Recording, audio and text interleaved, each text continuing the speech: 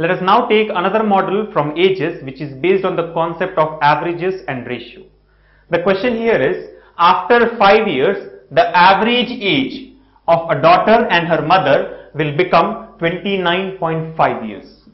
If today the ratio of their ages is 2:5, what is the present age of daughter? So we are being given the average age of the daughter and mother after 5 years, that is 29.5, and the present ages are in the ratio 2:5. So from this information we are supposed to find out the present age of daughter.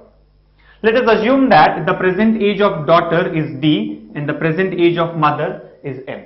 So as given in the question, the ratio of their present ages is 2:5. So we can say that daughter is to mother is equals to 2:5. Now, after 5 years, the average age of the daughter and mother will become 29.5 years. If the present ages are D and M, after 5 years, daughter's age will be D plus 5 and mother's age will be M plus 5. Now, if you can observe, both daughter's age and mother's age have increased by 5 years. And from the concept of averages, we know that whenever each of the elements increases by 5, the average also increases by 5. That means when daughter's age and mother's age have increased by 5, the average has become 29.5. So very clearly, this average is 5 years more than the present average. So we can say that the present average, that is D plus M by 2, should be equal to 29.5 minus 5 years. Let us try to understand this once again. See, the question says after 5 years, the average age is 29.5. The present ages are D and M. So after 5 years, D will be D plus 5 and M will be M plus 5. That means both the values are increasing by 5.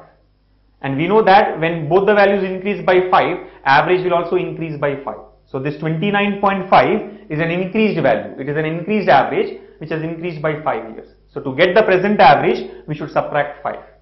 And that present average is nothing but D plus M by 2.